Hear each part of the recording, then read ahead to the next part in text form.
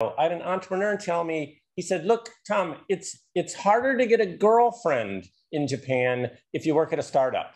And, I laughed, but then I thought, wait, no, that's real, right? If you think that, your girlfriend's parents are never going to let you marry her if you work for this startup they never heard of, that is a barrier to entry. That, gets people where it hurts. That's a very human thing. And so we do need society. We need the parents, really, when we think about, the emphasis in schools and stuff like that, to, do more STEM or creativity courses in school, and then to support entrepreneurship. Both of my kids have worked in startups, and I think that's great.